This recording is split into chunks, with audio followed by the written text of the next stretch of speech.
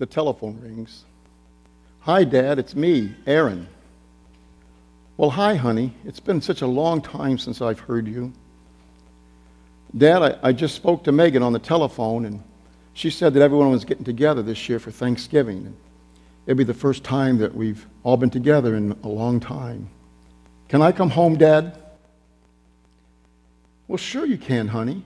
You've always been able to come home. This is your home. Well, Dad, I thought that you never wanted to see me again for all the bad things I said and did to you. Honey, you just come on home. I think there's something you need to see here. Thanks, Dad. When are you going to be here? Well, I'll be there early tomorrow morning. I want to have breakfast with everyone. Will you be careful? I will, Dad. I love you. I love you too, honey. As soon as they hung up the phone, Dad fell to his knees and thanked God for answered prayers. When he finished, he walked into the kitchen and he grabbed a sheet of paper and a pencil, and he sat down at the table to make out a grocery list of all the things he was going to need for Thanksgiving dinner. He wanted to make sure that he had everything that everyone liked to eat and snack on. Then he went around to the cabinets and checked to see what kind of spices he was going to need for the desserts. Then he went to the store. He grabbed a shopping cart and he started down every aisle, checking off the list, making sure he didn't forget anything. When he came up the last aisle, he couldn't get another thing in the cart. He then went up to the checkout, and Cindy was there. She always checked him out. Wow, you plan on feeding an army, or you're not going to come back for a while? He says, well, Cindy, everyone's coming home for Thanksgiving this year, and I want to make sure I have everything that they like to eat. Well, did you leave anything on the shelf? Well, I left a few things. Well, you have a good Thanksgiving. You too, Cindy.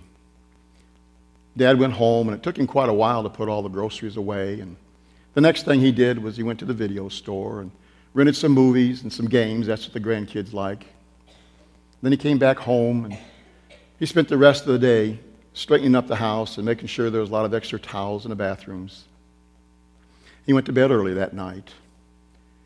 He got up early the next morning, and he went out on the back porch, and he got the pumpkin. He peeled the pumpkin and cleaned it, chunked it up, and threw it in a pot of water on the stove. He then put on a pot of coffee. He started making the homemade biscuits, and he heard a car pull up the driveway. He looked out the window, and he saw that it was Erin. He couldn't wait for her to come to the door, so he went outside and met her right at the car. As soon as she stepped outside, he gave her a big hug and a kiss, and then he went around the car to meet Hunter. This was the first time that he met Hunter. Erin was so upset with her dad that she didn't invite him to her wedding. In fact, Dad didn't know they even got married until 3 months after they were married. So he went up, and Hunter stuck out his hand, and Dad shook his hand. Then he gave him a big hug. You see, Dad comes from a family that we call a kissy-huggy family, and you get a hug and a kiss whether you want it or not. He told Hunter, he said, son, we have a lot to talk about and catching up on. We'll talk about it later. Then he went back around and put his arm around Erin, and they walked into the house and down the hallway to Erin's old bedroom. When Erin and Hunter walked into the room, Hunter started laughing, and Erin turned to him, well, what? Your room? Well, I was 18 years old when I lived here last. I can tell. Erin had posters and pictures of all of her teen idols all over the wall. She turned to her dad. Dad, I can't believe you didn't change this room. Well, honey, that's how I remember you best.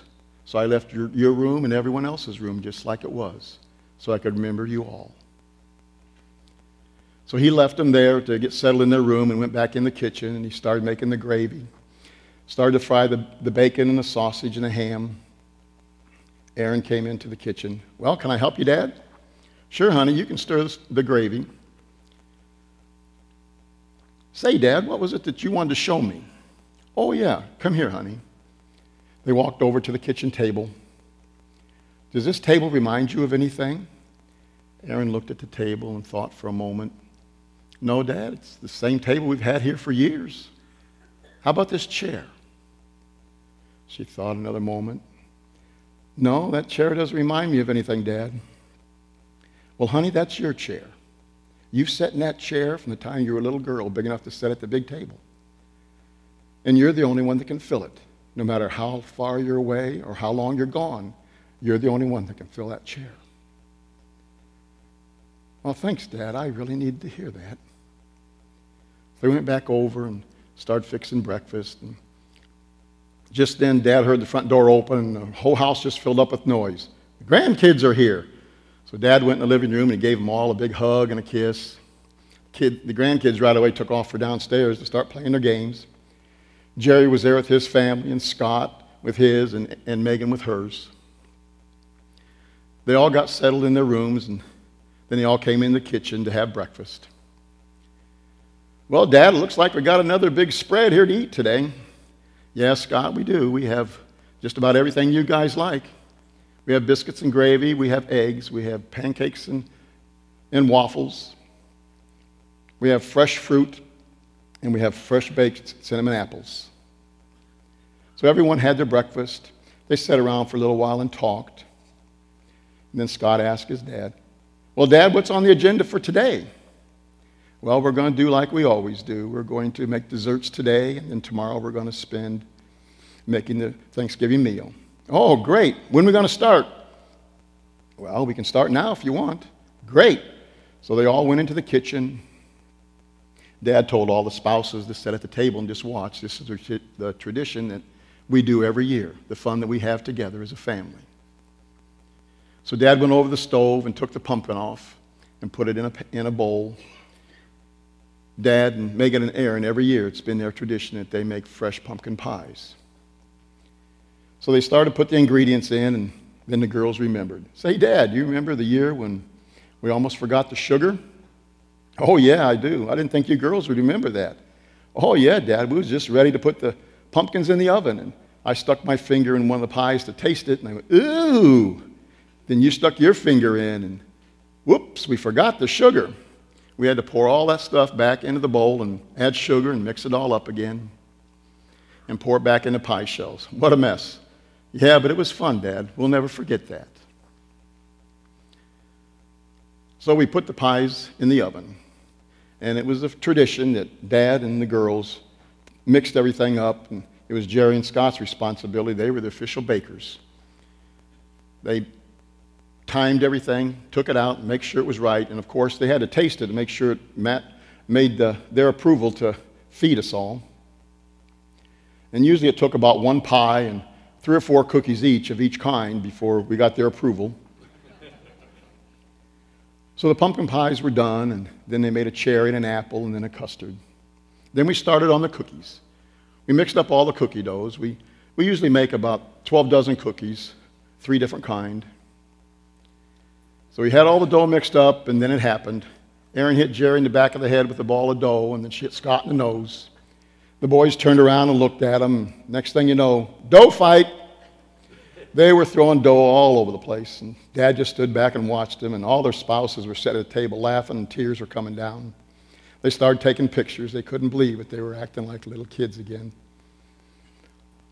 So after a while, they settled down and had to make up all new dough again. So one by one, the cookies started coming out, and of course, they met Jerry and Scott's approval. Everyone could eat them. They taste good enough. And then the very last thing we did was made a chocolate cake. Dad liked chocolate, and we always made one chocolate cake.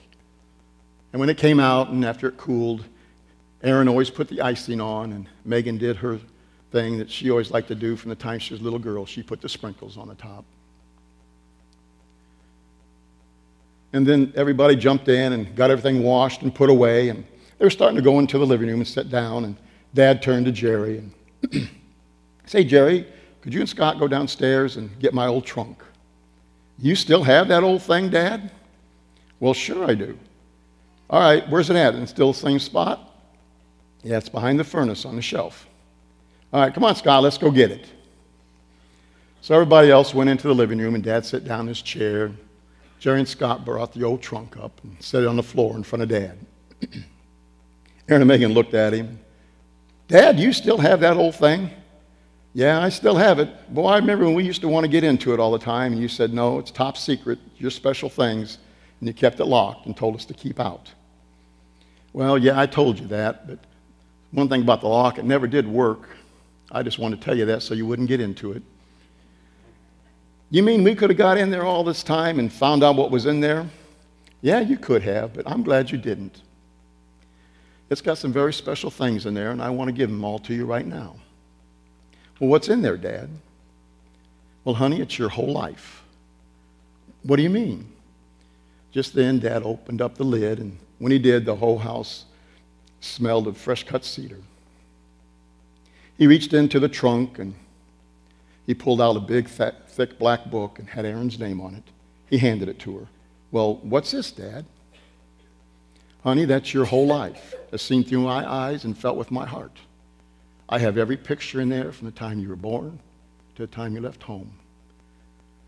I have every program that you were in. I have every newspaper clipping. I have little stories and sayings of everything that you ever said your whole life. It's all in this book. And I want you to have it. I don't need these memories anymore. I have enough to last me a lifetime. I want you to share it with your family. So he handed the book to her, and she opened it up and looked at it.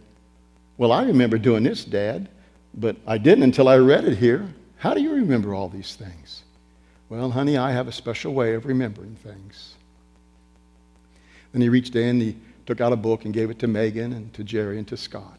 And they all started looking through the book and laughing, and they all started bringing back memories. Well, I remember this. I remember doing this. Dad, we don't know how you remember doing that we did all these things, and we did them. Well, what I do, honey, is I knew a long time ago that there would come a time when all you kids are going to be gone, and your mom and I are going to be by ourselves. And I wanted to remember everything that you ever did your whole life. And so now I didn't expect your mom to be gone, and I have no one to share all these things with now. So what I do is every day I go to the kitchen table. And I have breakfast, lunch, and dinner with you kids. I look at that table and I see you sitting at those chairs. I remember all the problems that were solved at that table, all the laughs and the giggles and the heartaches. Everything that was done each day was done at that table. If someone would come in and watch me as I eat my meals, they'd think I was crazy, laughing and talking and doing the things that I do. But that's how I remember you. And what I did was to remember everything was every night after every one of you went to bed and to sleep, I would roll over and look at your mom, and I'd watch her sleep. I thank God for sending her to me. She was so pretty. And I thank God for each one of you. And I started remembering what we did that day as a family and what each of you did. And then I started remembering what you did the day before and the day before that and the day before that.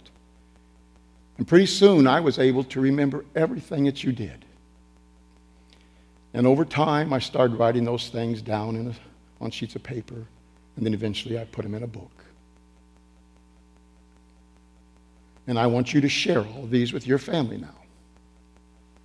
Just then the timer went off in the oven, and Dad went back into the kitchen. He had a ham in the oven, and that's what they're going to be eating and snacking on for the rest of the day. Then he checked to make sure the potato salad was ready, and the baked beans and the macaroni and cheese. And the rest of the day, everybody just spent all the time showing their books to their families and talking and laughing, going over things of times past. Later on that night, they all decided they better go to bed early because tomorrow was going to be a busy day. They had to get the Thanksgiving meal done. And around our house, if you ever left Dad's house hungry, it was your fault because we always had a lot of food. So everybody got in bed that night, and as the last light was turned off, then it started. Good night, Dad. Good night, Aaron. Good night, Megan. Good night, Scott. Good night, Jerry. You'd think we were the Waltons. It took about a half hour for everyone to say good night to everybody. And then as the last door closed, Dad laid there for a while, and then he got up and he walked downstairs to where all the grandkids were at. And he just stood there in the doorway looking at each one of them. They were laying all over the place. That's what they liked the best. He raised his hand to the Lord, and he thanked God for each one and said a prayer for each.